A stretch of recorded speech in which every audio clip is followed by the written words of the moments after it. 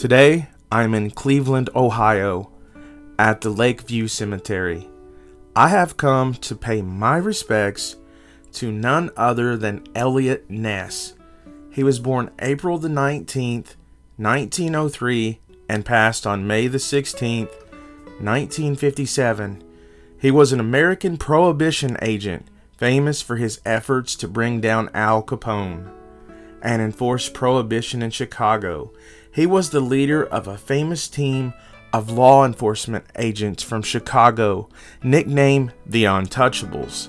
His co-authorship of a popular autobiography, The Untouchables, which was released shortly after his death, launched several television and motion picture portrayals that established Ness's posthumous fame as an incorruptible crime fighter.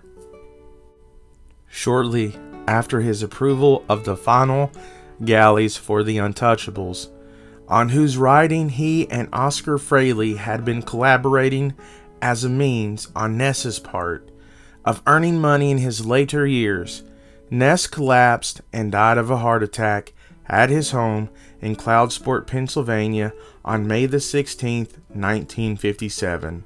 He was 54 years of age. His body was cremated and his ashes were scattered in one of the small ponds on the grounds of Lakeview Cemetery in Cleveland, Ohio.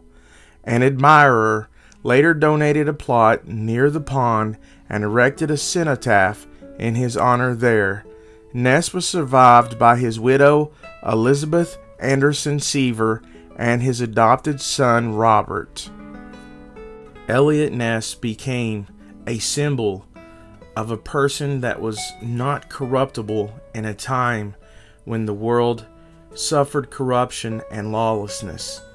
He became the symbol of fair and true law and a person of true value that could not be corrupted no matter what, and became somewhat of a hero to some people. One thing is for sure, his story and memories will live on forever.